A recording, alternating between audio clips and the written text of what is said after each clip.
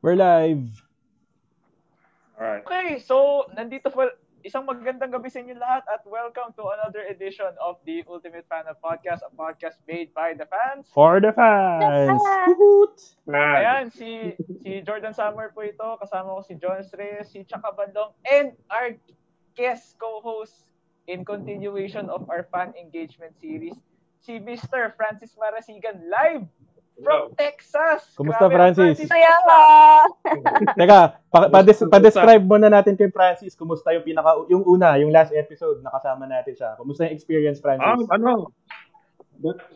Nag-enjoy ako doon sa last episode natin kasi salamat nga pala kay Kirby Raimundo, no? Pinaunlakan niya tayo during the last episode, no?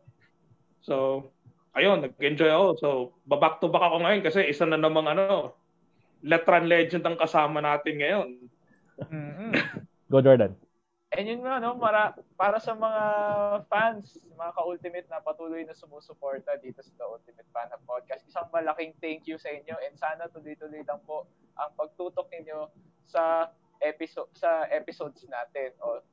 Francis, take it away. Sino ba ang guest natin ngayong gabi? Itong kasama natin, actually, may video pa nga tayo dapat di ba? Pwede ba natin pakita yung video na yon? Oh, sige, taga lang. Wait lang, play ko. Kasi para mas makilala ng husto ko sino yung teka, ito sa mga Facebook live Facebook viewers natin, we're playing this video especially for regarding to sa guest natin tonight. To try to score a 3-point shot. Here is Calaguio. Magandang laro to, balikan niyo sa YouTube. This is courtesy of Philippine Sports Bureau YouTube page. Yan, nagpagulong-gulong pa sa plus. Sige, Francis, sino ba yung guest natin tonight? Yung guest natin, I should say, he is a winner. He has won on every level. High school, college, NBA, PBL, national team, PBA. Pag ganun kang basketball player, you're beyond blessed na di ba? So, wala ka nang hihingin pa. Di ko na rin patatagalin, no? Ang guest natin ngayon, 1998 NCAA MVP, 2001 SEA Games gold medalist, and one of the greatest shooters in Philippine basketball history. None other than, Chris Calaguio. Yun! Sir Chris, isang maganda gabi. Good evening. Magandang gabi sa lahat ng mga nanonood sa atin ngayon. Mm-hmm. Medyo mahangin na gabi. Oo. Sa inyo lahat. Akin malamig na umaga. Malamig na umaga, nice. Yun nga. By the way, this episode is brought to you by Swish Fit and ODIP. Sila pang partners of the Ultimate Fan of Podcast. So, Coach Chris, to kick things off dito sa show natin. Coach, kumusta ang buhay natin lately, lalo na itong COVID-19 breakout? Well, first of all, talagang talagang medyo mahirap. Na-lock in tayo and then lahat ng mga gusto natin and kailangan natin gawin, hindi natin masyado magawa ng freely. So, lahat tayo nagsasuffer. Although, nakapag-adjust naman na from how many months are we in now? From the start of the COVID, parang more than 4 months na, di ba? 5. So far, nakafocus lang sa keeping in shape, papawis, and then yung ginawa ko kasi parang yung mindset ko, parang off muna from what I'm doing, yung coaching and So right now, parang more on mountain biking. Yeah. Kasi Nice. doon walang COVID eh. Sa bundok walang COVID. Tama yun, Alright. Coach. Paano nga ba nagsimula ang isang Chris Calaguio? So, Well, okay, yeah. paano ba Chris Calaguio?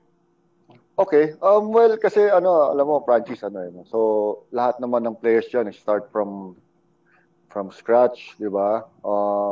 First of all, dapat naging passion. So ako, grade school pa lang, ang talagang naging mentor ko rito, yung dad ko. Siya yung talaga nag-influence sa akin na to play basketball kasi he used to be a basketball player also during his time. Ano ba yun? Before PBA, parang Bikaa ba yun? Parang... Yeah. Oo. So, from there, nahilig hanggang sa dumating yung point na nagkikita na lang kami, breakfast, then the whole day, hindi niya na alam kung nasaan ako. Then, yun, dayo, basketball dito, basketball doon. Lahat ng may mga kalaro, lahat basta may basketball court, basta may makakalaro, tuloy, buong araw. Gabi na lang kami nagkikita. And then, from there, nag-excel, nag-improve, hanggang nagkaroon ng mga opportunities na from grade school, then high school. Go, Sicha. Before I ask my question, I just like to acknowledge Coach Louie Alas who's watching also the podcast. Wow. Good evening, Coach Good evening, Louie. Daddy Louie. Daddy Coach Louie. Coach Chris, yeah. What made you decide to play for Letran Knights after spending your high school years playing for the rivals San Beda Red Cubs? That question comes from our fellow Letran Knight, Chris Ortiz Santos. Okay. First of all, there are a few things na sabi natin I considered before moving to Letran. Ang una-una doon, I was actually rejected by the coach of San Beda during my time. Sana walang magalit sa akin. Okay. So, graduating that time sa Beda, actually tryout pa ako for college sa San Beda.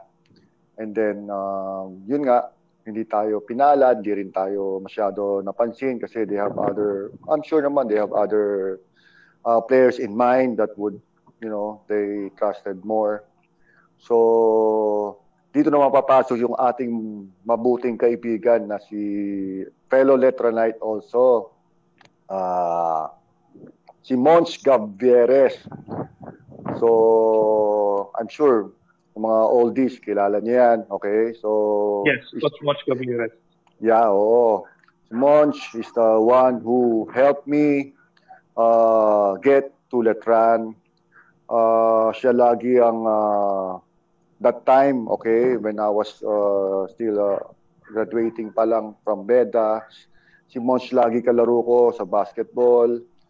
When I was still living in Merville that time. So, ito si Mons talagang tinuturuan ako. Marami siyang skills na naitulong sa akin. Mga payo, mga guidance, okay? So, marami kami mga tournaments na inside and out of Merville na sinalian, okay?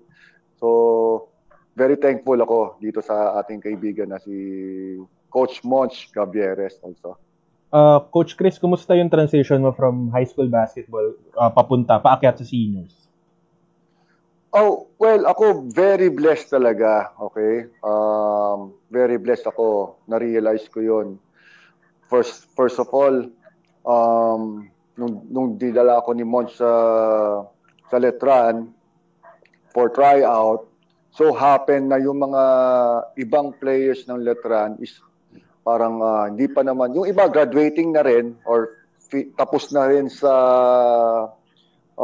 playing years nila with Letran, and then yung others naman may ibang opportunity na hindi ko lang alam, hindi ko na matandaan. I can't remember kung lumipat pa or ayaw na maglaro. Okay, so that time ang parang mostly seniors na naabutan ko sila Kuya Francis Arabit, sila Kuya Paul Guerrero, Gilbert Castillo, of course, yung mga yan. Graduate na sila Dennis Marcelo noon nung time na yon So, yan. So, parang as in, parang 5 yata or 6 lang na A1 sa lineup nung Letran that time. Pumasok ako. Coach, well, dadagdagan ko lang yung tanong ni Jonas, no? Like yung nung rookie year mo ba sa Letran, would you consider it like parang adjusting period din? Kasi syempre, hindi naman ikaw yung superstar agad ng team, no? So, paano ka naka-adjust nung naipasok ka na sa varsity team? Paano ka naka-adjust? Okay. Well, marami tayong pinagdaanan, di ba? Siyempre, yung mga seniors natin, andun na yung physical play, andun na yung adjustment to the new community, new system, parang bagong culture.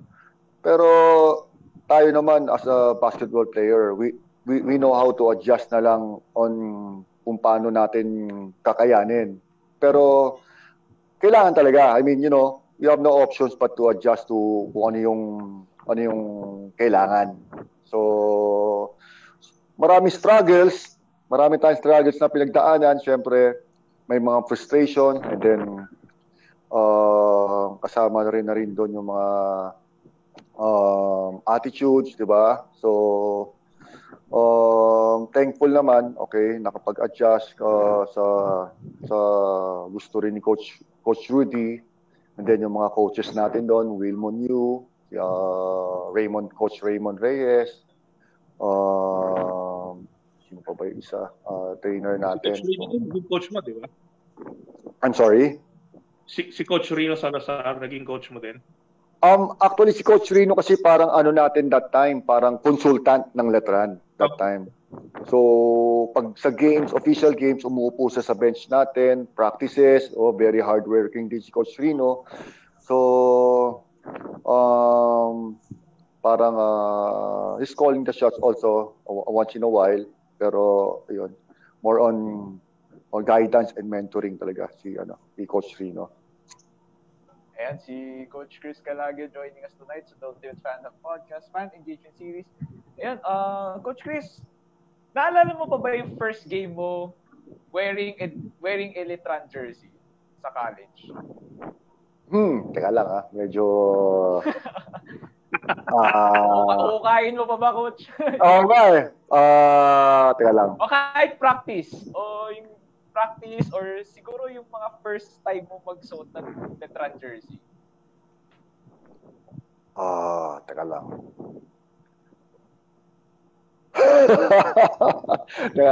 Well, there are some, practice, okay lang. Kasi rookie year, ang pinaka first practice ko yata doon, ang inaalala ko talaga pagka ang talaga pumapasok sa utak ko rookie year ko is yung pinaparusahan ako ni Coach Rudy sa practice. Pero I'm sorry, talagang medyo mahina na memory natin. Sige, go Sicha. Sandali. Ayun, Coach Chris, kasi before this episode, when nagkaroon kami ng chance ni Coach Louie na magkausap via online. Tapos, he described you to me as his MVP and a good person even outside the basketball court. What can you say about it? Well, first of all, ako talaga, very overwhelmed talaga ako and thankful talaga kay Coach Louie. Nagkaroon ng opportunity na to be coach by Coach Louie, galing, very patient person, very patient coach. Nakapagbigay ako ng sakit ng ulo sa kanya. Syempre, kasi 'di ba, parang dumadaan din kasi sa point ng players yan pag medyo seniors ka na, feeling mo parang most of the time parang nasusunod ka, parang ganon. So dumating din ako sa mga point na yon. So, aminado naman ako sa mga mistakes ko. Although, from there, with the guidance of Coach Louie, then mga teammates, then mga assistant coaches, talagang very patient sila na, to mold and bring in a new culture para sa nung time na yon. So, talagang ibang klase maghumawak ng team at players si Coach Louie. So, very thankful ako doon at na-mold niya at nakasama ako doon sa mga opportunity at time na yon. And being a member of a champion team with him. Okay. Ang tanong ko is related pa rin kay Coach Louie, no? Tsaka sa... So ito, first 3 or first 4 years mo, talagang it was a struggling period para sa iyo kasi malakas yung team pero laging kinakapos sa bandang huli. Now, the 1998 season came with a new coach, si Coach Louie Alas. Paano mo ni-receive yung pagdating niya? And from your perspective, ano sa tingin mo yung binago ni Coach Louie Alas para maging para ma-transform niya yung team niyo into a championship team? Okay.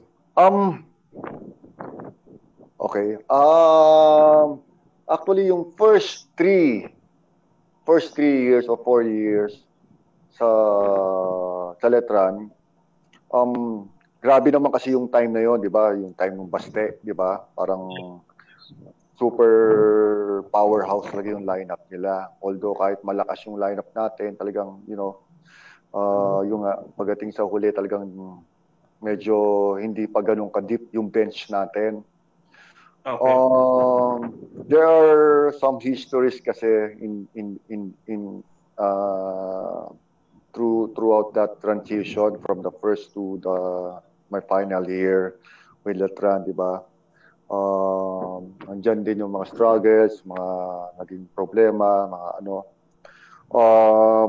Actually, very thankful ako that I was able to play for my last year with Letran. Kasi siguro, baka yung iba sa inyo, ayoko na lang halongkatin, pero alam nila Kirby yan, alam nila Willie, yung mga transition na yun, mga naging problema. Okay. Buti na lang, nagkaroon pa, naayos, and then karoon pa ng opportunity. With going back to your questions naman, with how I adjusted to Coach Louie. Syempre, new mentor, everyone's excited, every player wants to learn new things, diba? To consider, it's your last year, and then everyone's hungry for a championship. Everyone's really motivated to work as hard as we can with the new coaching staff coming in. So talagang talagang nakipagtulungan kami in every way. We adjusted to whatever we needed to, yun nga, talagang nagbunga naman lahat ng paghihirap with that year, 98. Coach Chris, during your time sa NCAA, sino yung toughest match-up mo nun? Yung talagang grabe bumantay sa'yo, talagang kahit hanggang nasa bench ka na, hinahabol ka pa rin from the opposing school. Ang marami naman. Actually, marami talaga. First, di ba, sila Ralph Rivera. Sandeda, yeah, oo. Yung batch din nila, talagang yun. They have a lot of good defenders din. Jamer Rivera, yan. Sa Baste, si Coach Topex, talagang grabe bumantay yun. Very hustle player yun, si Coach Topex, talagang bato-bato. Other than that, sino pa ba? Mapua sila Benedicto. Si Patrick Benedicto, yan. He's even taller and bigger than me. Kaya ang hirap. Oo. Tapos sa JRU naman si MVP rin, 'di ba? Si Coach Nani. Pondulan. Oo. Yan. Tough player din yan. And then from Perpetual, sino pa ba mga nabutan natin sa Perpetual? I think yun yung team nila, Jim De Vega, di ba? Yeah, Jim De Vega. correct. Oh, that's what I have in mind also. Jim, yeah. So, marami. Okay, so good thing we also have a lot of top players, di ba? Isa na pinaka-top players na malaking naitulong sa atin, si Erwin Velez, di ba? Oh, wow. Very Yan ang pulis ng team eh. Oo. Talagang ano natin yan. Yan ang kumbaga promo-protect sa mga guards natin. Para siyang si Charles Oakley. No? Yan, correct. Accurate yun, Francis. Yes. Coach Chris, nabanggit kanina ni Francis na yun nga, yung sa first few years mo sa Letran, talagang may struggle. Tsaka nahirapan kayo sa team, lagi kayo kinakapos. But eventually, umabot sa point na transform yung team into a contending one. Tapos, nasali pa doon yung ikaw, Coach Chris, naging NCAA MVP ka noong 1998. Kumusta naman yun? Ano ba yung parang nag-click doon sa season na yun? I'm sorry. Can you repeat yung last part lang, yung last part? Ano yung ano yung nag-click nung season na yun? Parang, things went your way. From rookie to the last year? Siguro specific more on sa year na yun, yung 1998, yung nag-MVP okay. ka, yung ano. Alam mo kasi ako kasi I believe na yung nagiging hinog yung players, di ba? So nagmamature ang player, parang nag-grow, okay? So siguro that time, yun yung talaga yung pick ko para sa college. And then, at the same time, yung timing din, di ba? Yung timing din of events na yung ibang teams nauunang graduate or umaalis yung mga key players nila, nababawasan din sila ng mga ibang players na malaki na itutulong sa team. So, I'm sure yung mga factors niya marami eh. Aside, everyone works hard. We all know that. Every school's recruits, we all know that, di ba? Talagang ano yan. So, ako talaga, tingin ko, through perseverance talaga ng bawat players yan, ng team, talagang magbubunga yan. Kasi imagine, all schools naman, ganun talaga ang gusto nilang mangyari, mag-champion, di ba? So, with a good mentor, with a good coach, with a good system, with the right timing and right pieces, all being put together. So, yun ang magiging success talaga eh. Pero hindi magiging successful ang isang team with all the pieces kung hindi matured ang mga players din at the same time. So I believe na yung timing, yung kumbaga parang nag-fall into place, no, coach? Yeah, correct. Parang it's time, talaga, time natin, time ng Letran talaga na mag-champion that year. Then after that, tuloy-tuloy na, di ba? So, Sija? Pampalight lang po ng mood yung question ko. Coach Chris, ano po yung recovery meal ninyo? That time, sa Letran night. Oo, para okay. Masaya naman yung usapan. Issue yan Hindi. Ano lang, coach? Inline. Hindi. Wala yan. Kasi last week, at yung background, coach. Last week kasi si Coach Kirby, tinanong din namin, and na-mention niya yung sinigang. Saka yung pork chop ni Manang. So, kayo po, ano po ba yung recovery meal niyo? Yun, actually, ang pinaka matindi, di ba? Bukod dun sa ating Banana Q, katabi ng basketball team natin, di ba?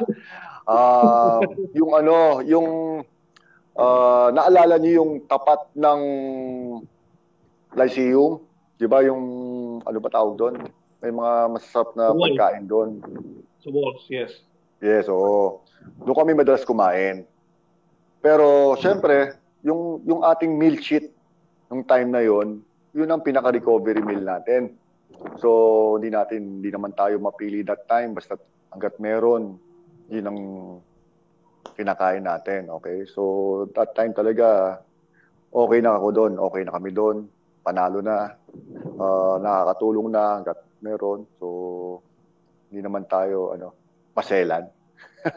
Hindi naman tayo nagreklamo ng mga tikay kinakain, no? Oo. Hindi, kasi, alam nyo, hindi na kasi naman natin pwedeng i-compare yung time na yon sa mga times nitong mga, millennial. Di ba? Yes. Tama ko. Follow up lang po na question.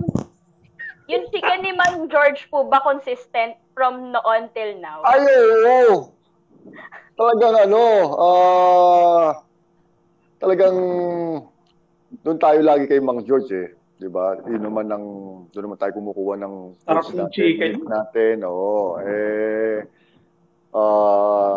It so happen na ang chicken talaga is yung protein natin ang kailangan. So, manok talaga ni Mang George.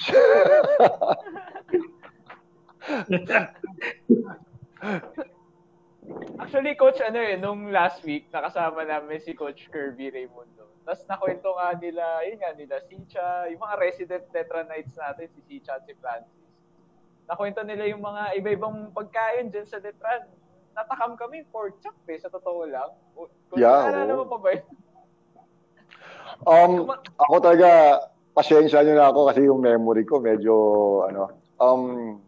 actually, hindi kasi na ako sanay sa, I seldom post anything on social media lately. I mean, from after nung heydays, di ba? So hindi ako masyado updated na rin sa halos mga nangyayari, dahil province base ako eh. So, kahit as much possible. May times na nanonood tayo ng mga games, may times na nakakababa tayo ng Manila. Pero talagang dito talaga tayo base. So, yung connection ko sa ating mga Letran events, hindi ako masyado na-update. Coach Chris, in your own observation, how has college basketball evolved mula nung time mo to the current laro ngayon sa NCAA, pati na rin sa UAAP? Well, grabe na improvement, grabe na improvement ng players ngayon, ng mga varsity. Naglalakihan na rin, di ba? Ngayon, mga point guards, ang lalaki na, although mostly sa recruitment, palakasan na rin talagang sobra. May mga fill-ups na rin, halos lahat, di ba? Although meron naman back in the days, pero syempre hindi naman masyado nakafocus. Parang feeling ko lang yung time namin is more on all Filipino, talagang more from, although we can't say na it's not coming from the heart naman, sports yan okay? Pero parang masarap lang i-recall yung mga panahon kasi dati talagang ang NCAA talagang pag walang pisikalan, walang away, walang suntukan, kahit pagkapitbahay sa Intramuros, di ba? So, I think yung ngayon kasi parang more on mas sila ngayon, mas na-expose, okay? Kumbaga, in terms of media. Pero malaking factor. Yeah. Pagbayan. Tatanong ko, since pinag-uusapan na natin yung college basketball, so ano yung stance mo regarding sa presence ng mga foreign student athletes sa college basketball? Ano yung masasabi mo sa kanila? Well, so, I mean, patingin mo ba nakakatulong ba sila? Or Well, actually nakakatulong 'yan kasi in terms of leveling up ng style of play, 'di ba? Kasi from mainland sila or from other countries, okay? They have a different culture, they bring in new cultures, new styles. They're bigger, they're stronger. Definitely a lot. We can't say a lot better, pero ang downside lang naman kasi nitong sa mga Phil-Amps or is nawawala ng opportunity yung mga grassroots natin. We're not taking away the opportunity that those Phil-Amps coming in because they wanted also to get exposed and opportunity. Sana lang wag lang sana masyado maapektuhan yung mga locals natin, yung mga grassroots players natin na nakukuhanan or nananakawan ng spots. Although yung basketball kasi talaga is a team of di ba? Composed of a team of best of the best. So as long as you have all the players that you needed, siyempre sa mga coaches, everyone wants to win. Kaya hindi natin maalis yun. Competition talaga yan eh. We have to get better, we have to get stronger.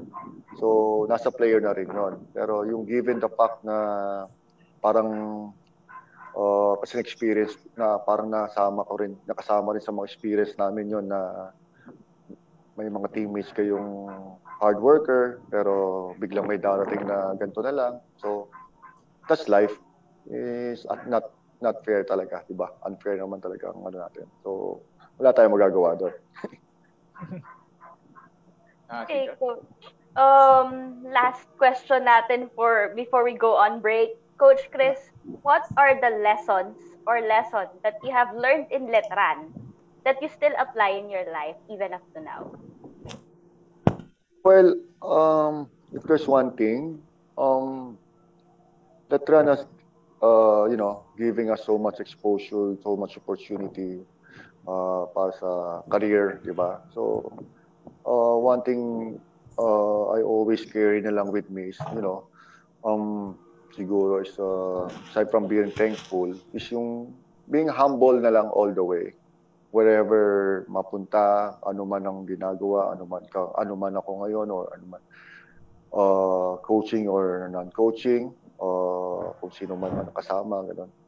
Humble, I try to be humble as much as possible kasi, umiikot lang naman ang buhay, di ba? So, it's one thing I'm proud of, siguro yun lang talagang being humble na lang siguro as a Letranite. Ayan, so yan, you heard it first from Coach Chris, what's it like being a Letranite, and yun nga, tuloy-tuloy lang ang kwentuhan dito sa The Ultimate Fan Hub Podcast. Magsha-short break muna tayo mga ka-Ultimate as we will have these messages from our sponsor. We will be right back.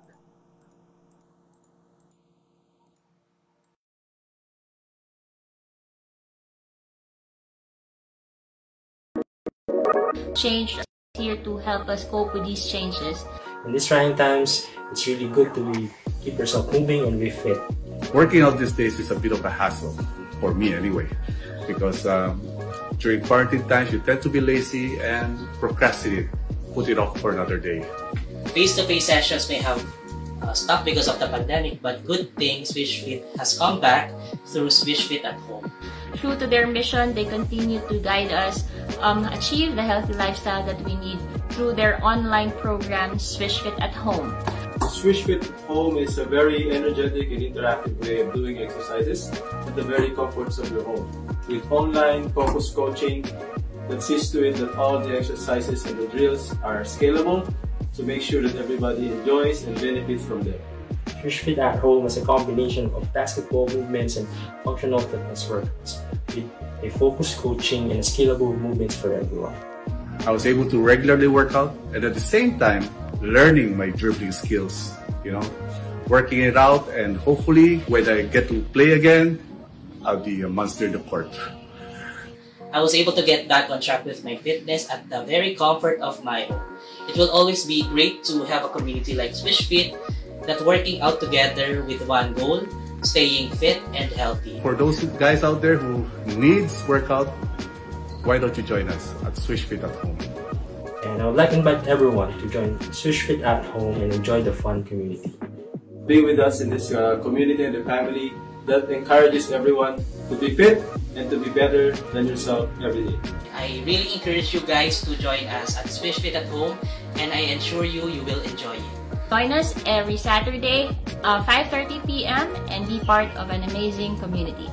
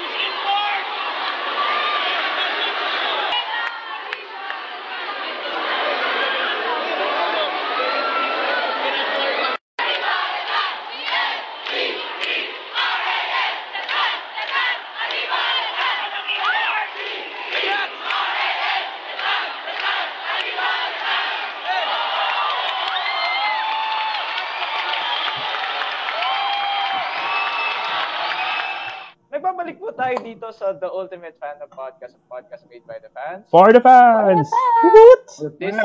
This is the second episode of our fan engagement series kasama si guest co-host, si Francis Marasigan, live from Texas, and si Coach Chris Calaguio, ang ating panauhin ngayong gabi. And before we get into the second half of the episode, yun nga, i-mention muna natin at i-shoutout natin ang mga partners ni The Ultimate Fandom Podcast. So, Sicha, sino ba yan? Of course, ang ating friend from SwishFit. SwishFit is the first group in the Philippines to combine basketball and fitness into a group class. The SwishFit community is diverse, with members who have been playing for a while and those who are still learning, like young professionals, working parents, and those who are trying to live a healthier lifestyle in whatever stage of life they are in. So they combine basic plyometrics to basketball. And ang maganda doon, Jordan, is 2 days in a week na sila nag-online training. So if you miss the Saturday training ng 5:30 p.m., meron pa tayo, you can still catch up on a Tuesday at 7 p.m. So you guys check out SwishFit on social media, SwishFit PH on Instagram, Twitter, and yung kanilang YouTube channel, which is SwishFit Philippines. Pati na din yung Facebook page. So, thank you so much, SwishFit, for partnering with the Ultimate Fandom Podcast. Jordan, what's yours? Ay, isa rin sa mga kaibigan ng The Ultimate Fandom Podcast. Kanina, kakadating lang nung monthly ayuda nila. Itong si ODIP, MyDip, ang food partner ng The Ultimate Fandom Podcast. Ito, yung mga sauce na pinapadala nila. Ito yung perfect companion para sa inyong hapunan, lunch, or kahit snacks kasi marami siyang flavors na mapagpapapilian, and at the same time healthier option din siya and pwede itong gawing pang-marinate or pang-mix or pang-sausawan siya yung mga favorite snacks. So to learn more about ODIP MyDip, check out their Facebook and Instagram pages. That's at ODIP MyDip. I-follow nyo rin po at mag-subscribe sa kanilang YouTube channel for recipe ideas. It's ODIP Official. And pwede nyo makuha ang inyong favorite ODIP sauces by direct orders, Shopee, or Lazada. Ayan, this is the Ultimate Fandom Podcast, a podcast made by the fans for the fans. Kasama si Coach Chris Calaguio. Coach, before the break, na-mention mo yung lessons na natutunan mo sa Letran, and how does it apply today? Yung lessons ba niya yun, kumbaga, kasi eventually nag-PBA ka, nadala, safe to say ba na nadala din natin yung mga lessons na yun, Coach? Yes, oo. Definitely. Kailangan.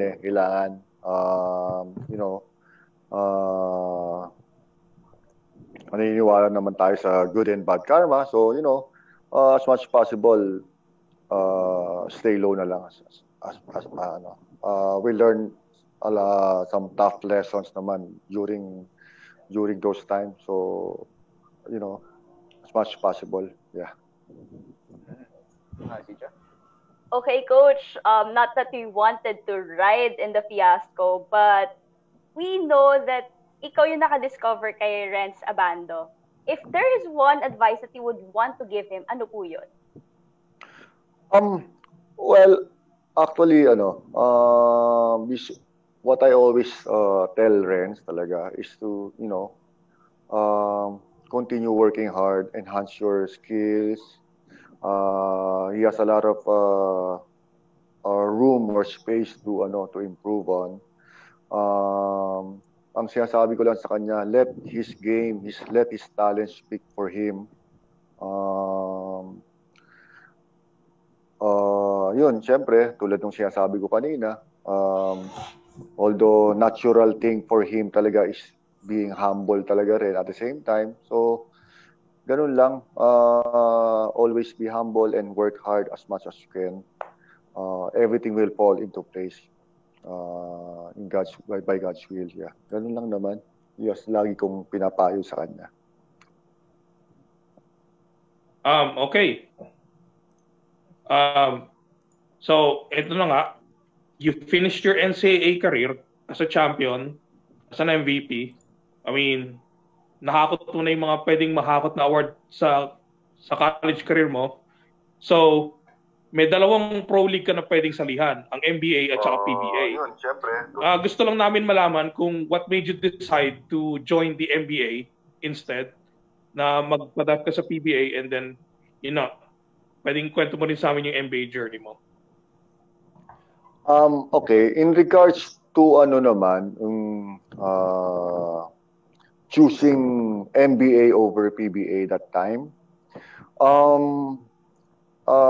siguro with the decisions with my agent that time, and then ako rin siguro yung kung ano rin siguro yung nararamdaman ko that time is yung an opportunity na room or space to grow pa before entering the PBA. So at least I felt that time na yung style of play ko parang hindi masyado magko-connect pag nag-PBA ako kaagad, you know what I mean. I feel na parang marami pa akong kailangan para idagdag na weapon sana that time. And syempre, kasama na doon yung experience, maturity pagdating sa pro, para and then kasi at that time kasi yung transition ng players, 'di ba, hindi ganong katagal na. Medyo maikli na lang transition ng players. So, somehow you want to make sure na you make an impact when you get there. Yun yung in regards to the opportunity to play for NBA instead of PBA right away. Yung journey ko naman sa NBA is parang medyo feel at home ako kasi number one, yung team kasi parang Knights pa rin di ba? So, yeah. Para feeling ko nasa San Juan Knights pa rin. Nasa Letran Knight pa rin ako. Although,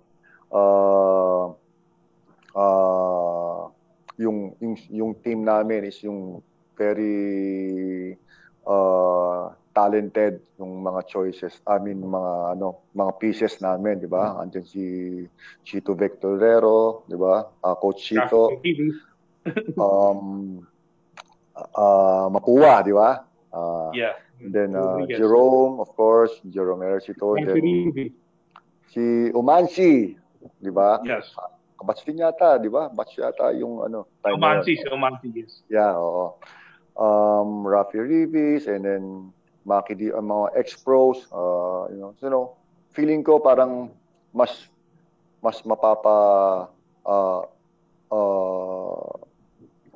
mapapatapang ako in terms of playing kasi playing alongside with the likes of Rudy Distrito, Bonel Balingit, di ba? Maki Di Hoya, Wilmer Banyares, and the rest of mga teammates natin doon. So you know, parang lahat sila more on talagang medyo tough players, matatapang. Okay, so siguro malaki rin na naitulong sa akin before getting to the prestigious league talaga na PBA. Saka naranasan mo rin mag-champion nun sa NBA nun, coach, 'di ba? Tingin mo bakit back in the day, bakit ba nag-hit yung NBA na yan sa especially sa Metro Manila saka sa provinces? Bakit nagano? Bakit naging hit? Bakit naging hit? Naging hit. Yeah, okay. First of all kasi, alam mo naman ang Pinoy 'di ba? They love basketball, but not all are, blessed to go to Manila and watch live games. So itong NBA kasi magandang style and opportunity ginawa is yung bringing the games to the people. So lalo na pag may home games yung team, so talagang mas maraming nakakapanood, mas maraming nagiging involved, and then kaya mas mabilis yung exposure nila. I mean, nung league and then nung players. Coach Louie Alas.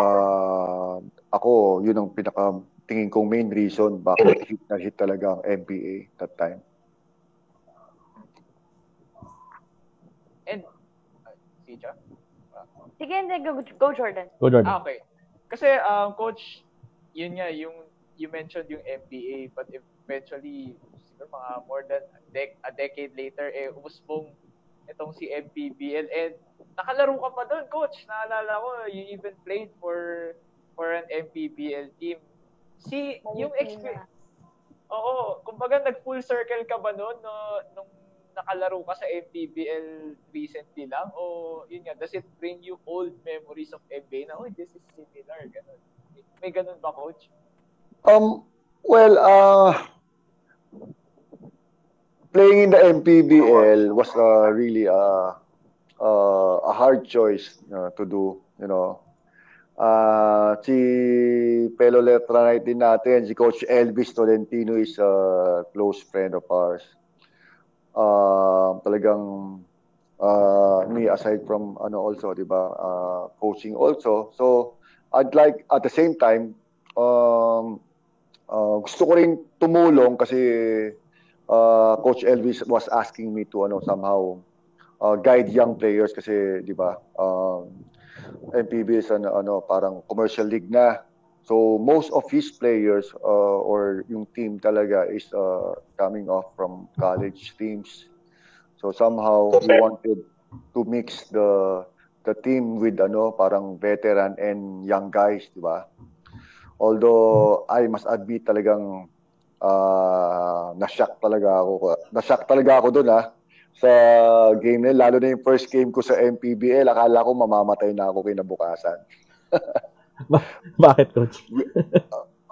Matagal ako huminto matagal na akong hindi naglaro, so parang siguro sabihin na natin parang Wednesday club lang siguro, paminsan-minsan naglalaro ako, pero si Coach Elvis kasi nakita niya akong naglaro sa Legends, yung PBA Legends, di ba? Parang nabuhay yon, so may team kami, and then yun nakita ko, parang feeling niya kaya ko pa. So pero ang more on ang goal naman kasi is to guide nga yung mga young players niya, sila Ives Sason and then the rest of the guys, so willing naman ako. So I tried, and then parang tingnan natin, parang wait and see. Sabi ko, let's see kung kaya ba. Pero to tell you frankly, binibigyan ko yung sarili ko ng parang 4 games, sabi ko. Kung kakayanin pa ba tang tuhod ko o hindi na. Parang ang hirap, parang alam mo, parang ang hirap, parang yung first 1 or 2 weeks ko, parang talagang akala ko talagang grabe ang muscle pains, grabe ang pamamaga ng mga tuhod ko. I need to take a lot of parang ano ba tawag dito? Parang meds din at the same time para para lang makalaro, di ba? Parang gusto ko lang kasi i-try kung kaya pa o hindi. At the same time, mentoring also yung mga young players ni Coach Elvis. So napakahirap yun ha.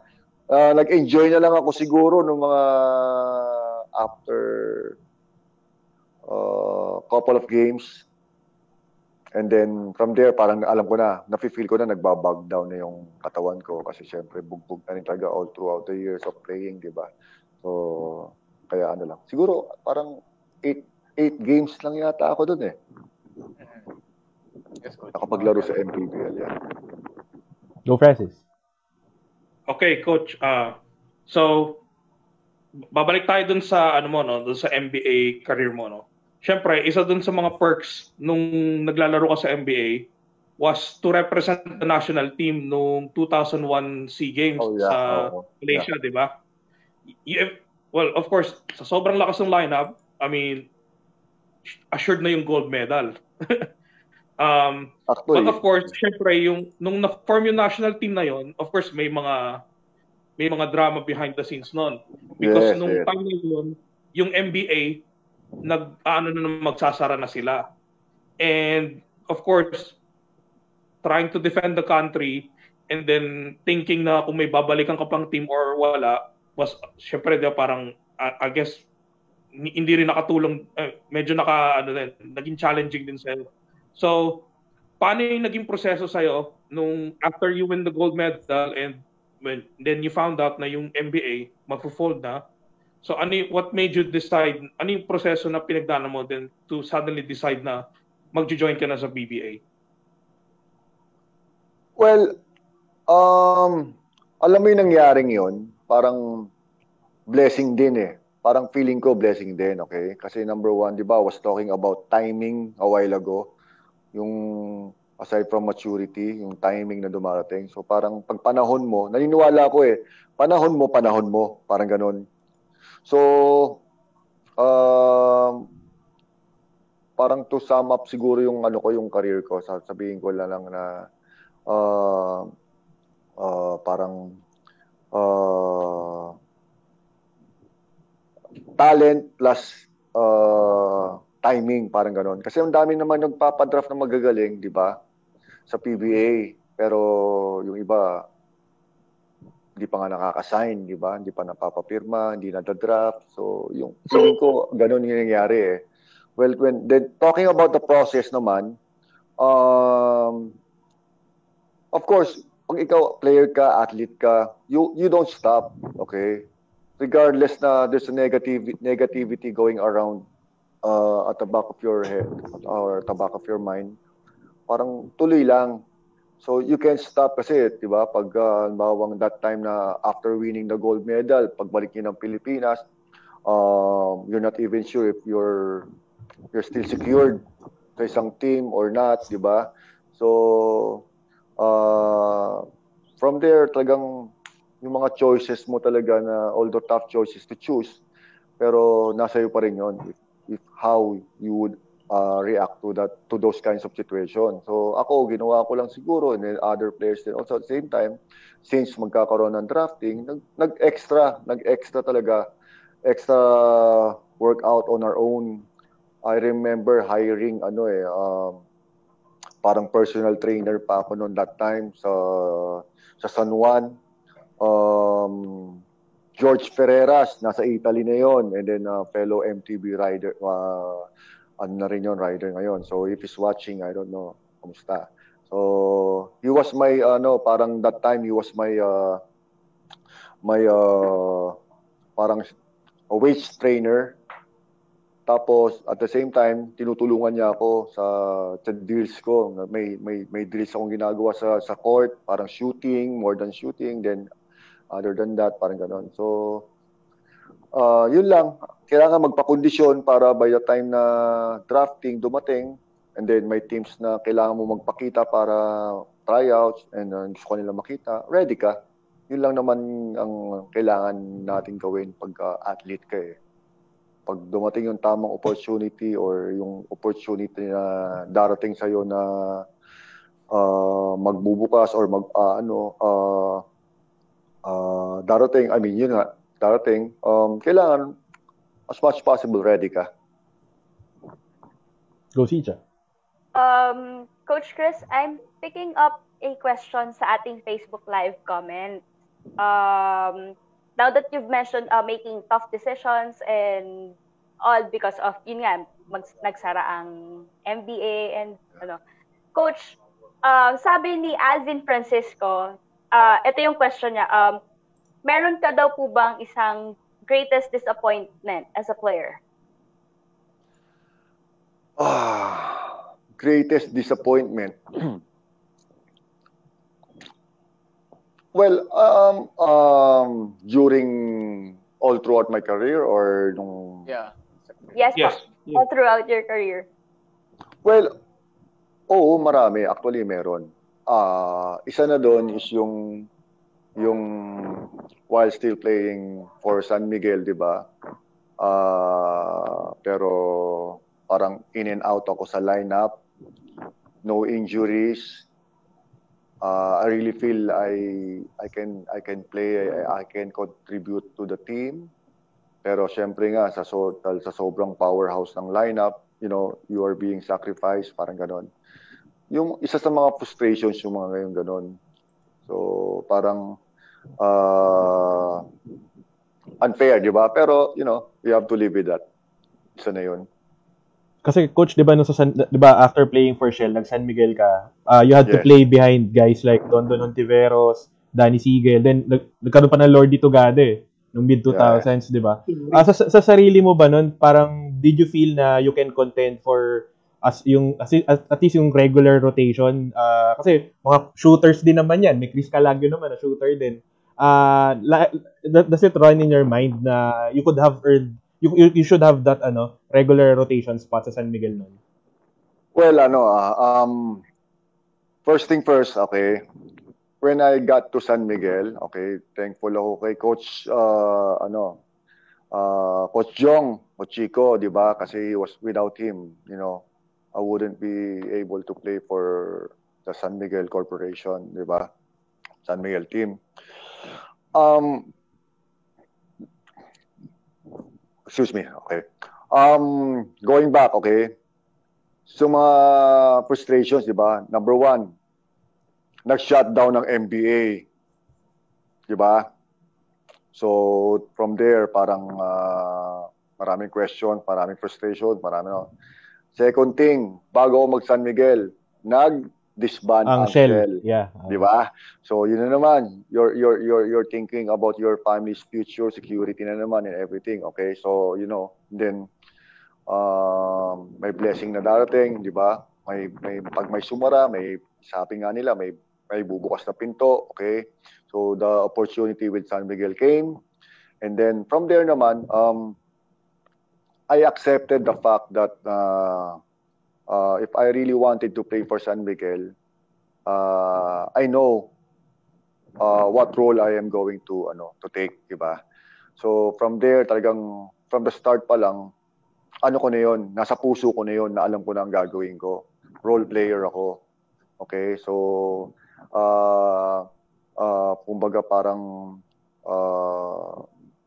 nilagay ko na sa mind ko tsaka sa puso ko na I will be playing behind and support Don Hontiveros and the superstars of San Miguel, di ba? Setback, yes. Okay. Pero if there's one thing na I am grateful talaga when during that time, doon ko lalo na enhance yung shooting skills ko. You know why? Because number one, okay, you're playing behind Don Hontiveros, you're playing behind Lordy Tugade, and then not to mention yung iba pa, di ba? Okay? So, yung two guard spot talaga is very, very tight yan, okay? Dumarating sa point na one miss you die, okay? So, first thing, I have to defend kung sino man ang task ko. Halimbawa, most likely, lagi naman, James Yap, okay? You have to defend and make sure they don't score. At the same time, on offense, you have to make sure you make shots. Okay? Dumadating yung point sa akin na parang I have 3 chances to take a shot. Or sabihin natin 2 or 2 shots lang. Kasi 'di ba, usually I come in to for Don to rest, 'di ba? So dapat ma-maintain yung lead, ma-maintain yung mga pinaghirapan nila ng time minutes na naglaro sila. So you have to work extra effort to somehow do that. So I defend tough players, okay? At the same time, on offense, I shouldn't be missing shots. Okay? So yan ang isang parang one thing that I'm grateful experiencing kasi diyan ko na talaga na enhance talaga yung shooting skills ko. If you miss the first shot, chances are you're sitting down. Kuha niyo, di ba? Okay. Yan ang ko. Yan ang parang yan ang ko, parang burden ko. So, what should I do? Take a lot of shots every practice. Talagang practice ng shooting ko. Spot up shooter ako okay? So, parang sa tiwala sa akin ni Coach Jong Chico that time, parang mas gusto niyang pag dumating sa akin yung bola, ibato ko na lang kaysa kung ano pang gawin ko, mag-dribble pa ako at kung ano pang gawin ko.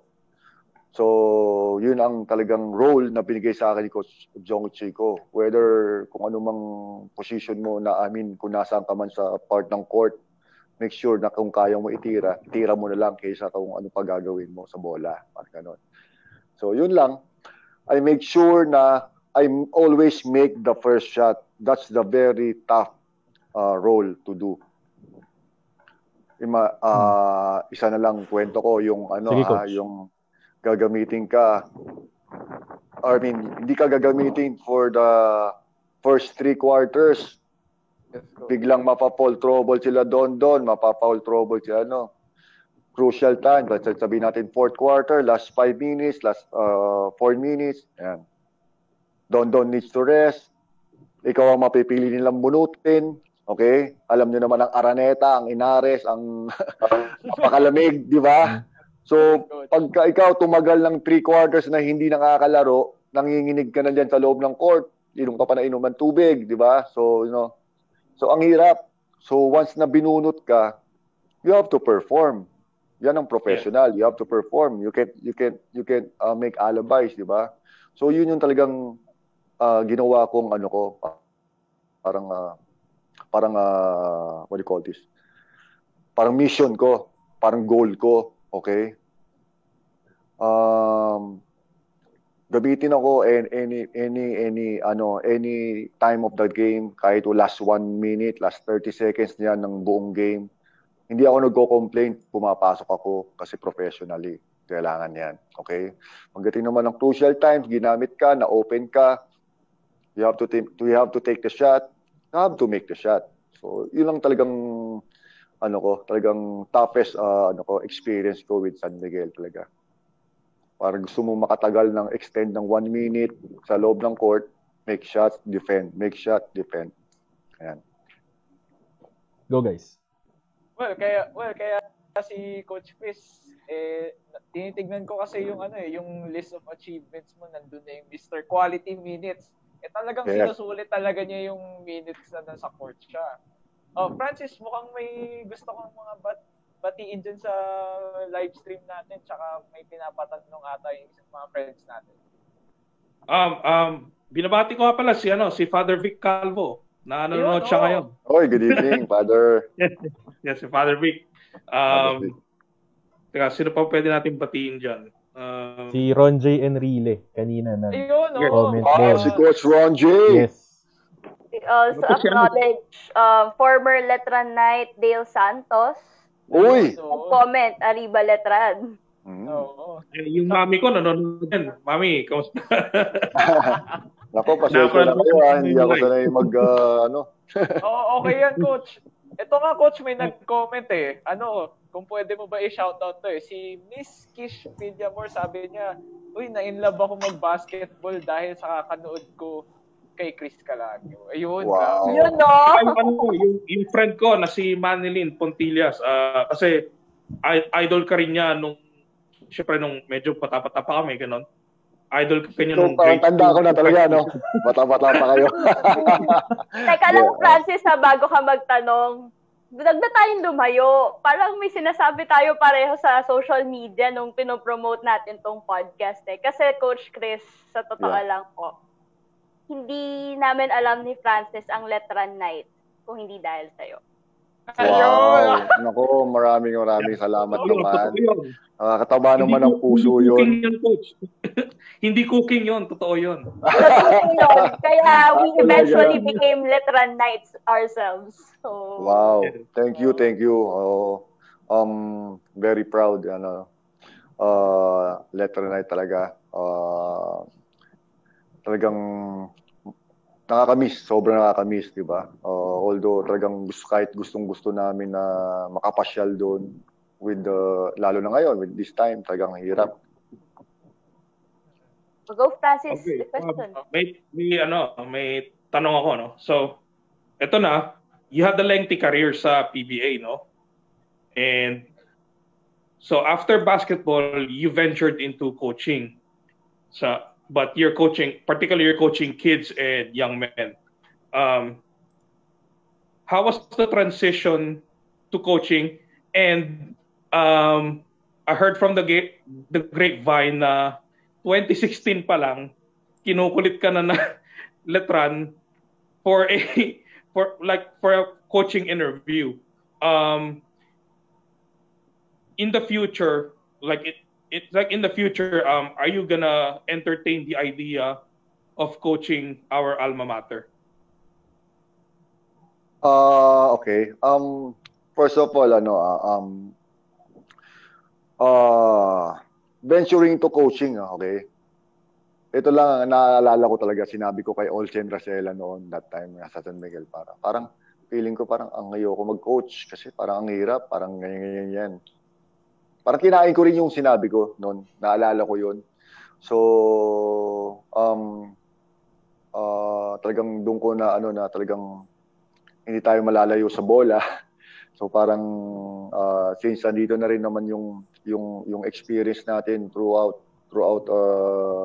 growing up and then playing, having a career. So, I might as well giving it back to the young ones, parang share your knowledge, share yung experience, share yung kung pwede makapag-mold, makapag-produce, makatulong sa parents ng mga bata na through the program ng basketball, di ba? Varsity, yung scholarship, di ba? Ako, yun ang lagi kong ine-emphasize, lalo na sa amin dito sa probinsya. Malaking bagay sa mga young athletes yung scholarship para sa pamilya nila, sa parents nila. Malaking tulong yon. So ang dami kami ni-encourage talaga na mga potential, and then at the same time mga players din at the same time na may hilig talaga, passion din ng basketball. Okay. Then going to your question na yung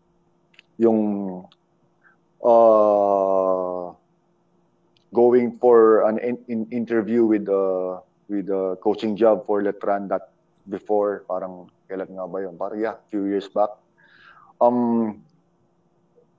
I really wanted to do it, pero I feel na parang hindi pa panahon para pumapel sa coaching sa big exposure NCAA, di ba? Pero gusto naming tumulong, parang kung pwedeng kahit assistant coach or everything, pwede yon. Pero mas marami pang deserving I feel na mas marami pang deserving sa akin na umawak ng coaching job sa Letran that time. And even up to now, siguro kasi sa experience, di ba? Like ako nasa province ako, pero if given the opportunity to be given an opportunity to be part of a coaching staff, why not? Gugustuhin ko yun talaga. Shooting coach daw. Shooting coach. Why not? O kaya sa recruitment, wink coach. Well, yes. Actually, pagka sinabi mo namang coaching staff, marami namang roles nang ibibigay sa iyo, mga sila, head coach eh. Tama. Medyo nalayo lang ako sa Manila, kaya medyo slim yung chances natin na ma-expose diyan, di ba? Yes, coach. Although at least Malay mo, parang coach. Malay niyo po, coach, na naman si Coach Bonnie. So, cross fingers. Hopefully, pero number one muna sana is makabalik na sana yung basketball sa atin, Yes, coach. Sana matapos na rin tong pandemic na to. So, we can all go back to our normal lives. Yun ang pinaka-importante. Pag dumating yung opportunity at time na yan, why not, di ba? Oo, tama. Okay yan, coach. Tama. Abangan natin yan. Coach Chris Calaguio joining us tonight, Letran Night icon. Coach, ito staple question kasi ito lagi sa show natin. Actually, pinupulot ko lang dito sa comment section kay Sir James Toledo. Isang magandang gabi sa'yo, sir. Actually, yung nagtanong kanina pala, coach, about sa coaching, galing yun kay Sir Gilbert Ricaforte. Isa ring magandang gabi sa'yo. Gilbert, yeah. Oo. Coach, ito, tanong natin sa'yo. Kasi, sa show na to, meron tayong tinatawag na parang Mount Rushmore question. Pero lagyan natin ng Pinoy twist. Gawin natin, imbis na, kasi Mount Rushmore, 4 ang nilalagay na tao. Dito, gagawin natin yan sa 1,000 peso bill. Meaning, 3 tao ang ilalagay natin dyan. Ito, coach, tinatanong ni James, sino ang top Letran legends of all time ang ilalagay mo doon sa 1,000 peso bill? Pwede mo isali sarili mo doon, Coach Chris, syempre. Lang. Memory na naman ng... Pili ka lang, mga athletes na gusto mong isali sa 1,000 Basta Letranista. Tatlo, no? Tatlo. Oo. Pwede, Sino isali ba? mo ito doon. Sarili mo, coach. 2 na lang. Hindi. Mas marami namang well, syempre, di ba, sino ba, mga panahon na, na dami di ba? Sabihin natin, Coach Rudy. Rudy Hines, di ba? Naglaro ba siya sa Letran? Yes, naglaro si Coach Rudy. Mabubuking ako nito. Yan, di ba? Tapos champion player yan si Coach Rudy. Sino pa ba? Coach Mulet. Ayun, pwede. Di ba? Mulet Pineda. Teammate sila ni Coach Rudy. Isa na lang, coach.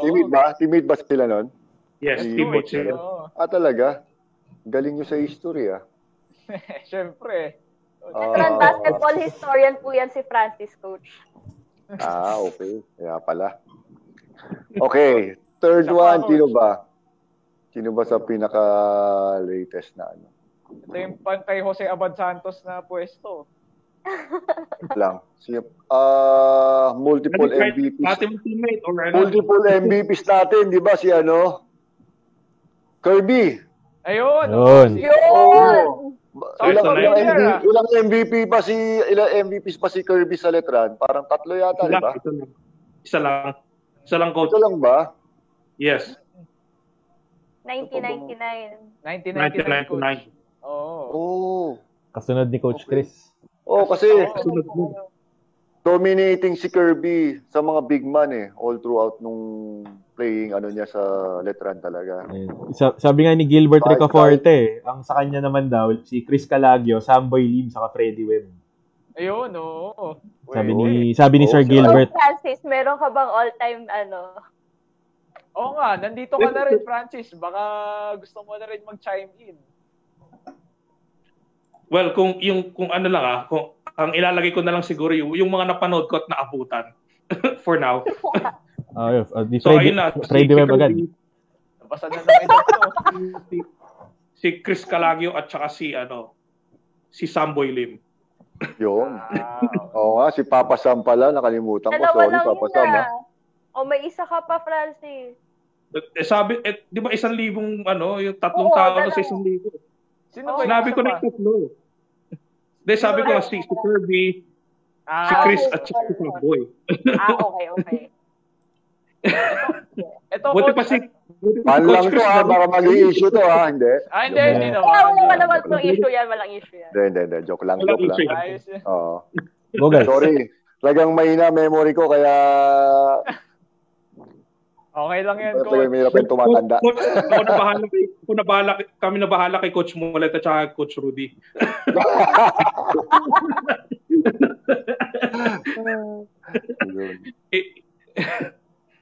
Go guys. Ito, Coach, as we are winding down itong episode na to with Coach Chris Calaguio, ito, ipapasa ko tong tanong na to. Actually, gusto ko magtanong ito si Sicha at saka si Francis eh. Take it away, guys. Ano bang gusto niyo tanungin? Kumbaga, ito yung ultimate question ninyo para kay Coach Chris Calaguio. Ikaw na, Shai. Coach Chris, wala po itong kilalaman sa basketball. Isa lang naman po, hindi naman po siguro mahirap na question. Kaano po kasarap maging letranista? Okay. Alam nyo, di ba nga sabi nga nila, once a Letran night, always a Letran night, di ba? Sobrang sarap kasi talagang iba-iba ang support ng Letran night. Kita mo sa social media pa nga lang di ba? NCAA times, talagang grabe sumuporta ang mga Letran night, talagang anywhere. Oo, kita ko nga pagka sa mga ibang batches din, pag may kahit hindi ko friends, okay? So talagang involved lahat ang bilis lang maging involved ako. Kaya ako very very parang ano ba? Sorry I'm lost for words talaga. Sa mga alumni homecoming natin, yung time na dapat sana nakikita ako, nakakapag-attend ako sana, mga gano'n.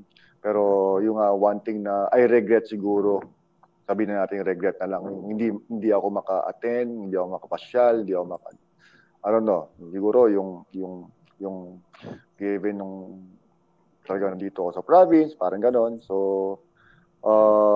siguro next time I'll try to make time to attend. Nakakamiss din talaga nakakamiss din pumasok sa school, nakakamiss din makita yung mga dating tumulong sa iyo, nakilala mo, kaibigan mo, classmates mo, mga di ba? So ako I never regret the time na I was a Letran night. Parang very proud ako sobra. It molded me from my whole career, di ba? So talagang very thankful for the opportunity to be a Letran night talaga. Ayun, Jonas. Napapalakpak nga ako. Go guys. Jonas, Jordan. Talaga, Pakisabi naman yung magic word dahil makalasalyan kayo. Di mo na kailangan makiusap. 1 2 3. Arriba Letran. Ayan, Coach Chris, alam naman natin na parang kakagaling mo lang sa hike kanina, nabanggit niyo. Siyempre, kailangan mo po pahinga. Trail building ako oo. So, Coach, on behalf of the show and sa mga co-host ko, maraming salamat sa pakikipagkwentuhan sa aming gabi, Coach. Thank you. Very thankful ako at nabigyan niyo ako ng, opportunity to invite me dito. Okay? At least naging involved ako. Okay? So sana may katuturan naman yung mga sinabi ko. So sana napasaya ko rin yung mga fans nyo. Okay? Yung mga nanonood lagi sa inyo. Okay? So, maraming salamat. Pasensya na sa mga hindi rin ako ready. Hindi tayo prepared. Hindi rin tayo masyado lumalabas sa social media. Kaya, very thankful, okay? So, sa lahat ng mga nanonood, sa lahat ng mga nakikinig, and lahat ng mga kakilala natin, sa lahat ng mga nagplaplano at gusto magpabate, nako, pasensya na, talagang mahina memory ni Chris Calaguio, okay? Baka mamaya may magtampo pagka may nakalimutan ako, kaya, si Papa Sam nga, si Miwaji, nakalimutan ko sa greatest players. So, pasensya na po. Coach, may mga, siguro, any short message you can add, or siguro, yun nga, ito na yung chance natin para mag-shoutout on top of your mind, Coach. Sino bang gusto nating batiin? Saka any short messages to your fans na masugid na tumutok sa iyong basketball career? Well, sa lahat ng mga sumubaybay, sumuporta, okay, at nanood, okay, throughout my career as a Letranite, okay, Letranite man o hindi, sumuporta sa career natin, sumuporta sa lahat ng ginagawa natin. Maraming salamat po sa inyo. Hopefully, isa pong Chris Calaguio maibalik yung mga na-experience, okay, sa mga young ones. Sana makapag-produce, makapag-mentor kami, makatulong din kami. Isang tulad ko na makapag-guide ng mga youths natin, okay, para sa mga future, sana maging future professional players, o kung hindi man, mai-guide natin sa kanilang mga paths sa buhay nila. Okay. So, thank you po sa inyo, Shai, Jonas, Jordan, Francis, okay, sa inyong show. More power, good luck, and sana sa susunod parang may mga reunion yes. Episode yan. Looking forward to that. Ano pa ba? Thank you, and good luck to our Letran team. Sana yung mga nasa utak nyong yun na, alam nyo na yun. Matuloy. Mag-usapan natin kanina.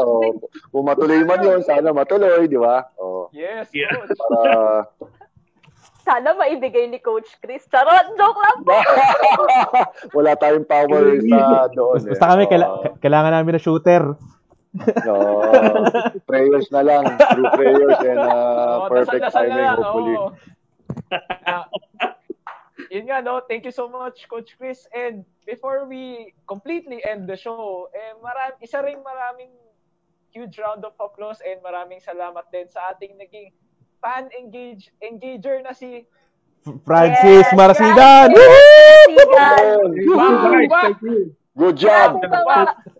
Grabe, sobrang big time ng dinala mong guest. Imagine back-to-back, Kirby Raimundo and Chris Calaguio. Wow. Grabe. Hands down sa'yo, kapatid. Ikaw ba, bro? Ano bang... excuse me, ha? Sige, Coach. Ngayon lang ako, kumbaga kayo yung una siguro na napagbigyan or pinagbigyan or talagang blessing talaga. Oh my God, nakakatawa. Sa sobrang mahihain na ako lately na, mag-appear sa mga gantong opportunity. Talagang, ewan ko, very lang talaga, overwhelming lang sa mga gantong opportunity. Ewan ko, Actually nga, ako pa nga nahiya sa'yo lumapit, mag-message nung una kasi alam ko masyado kang busy, tapos ayun, pero salamat pa rin, pinaunlakan mo pa rin kami despite your busy schedule. Alam mo naman, hanggat kaya, medyo nahiya lang talaga, pero wala tayo sa limelight, parang hindi na tayo sanay sa camera, alam mo na yun. Parang ganun. Si naman, Francis, anong message mo sa mga Francis Natics?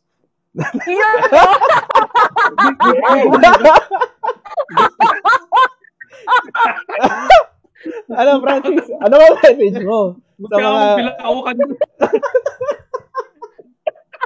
siguro siguro Francis siguro maybe siguro short message siya lang at sa mga kapwa fans natin at the same time nagusto din maging part ng show. Invite natin. Go Francis. Una sa lahat Jonas, Jordan, Chai.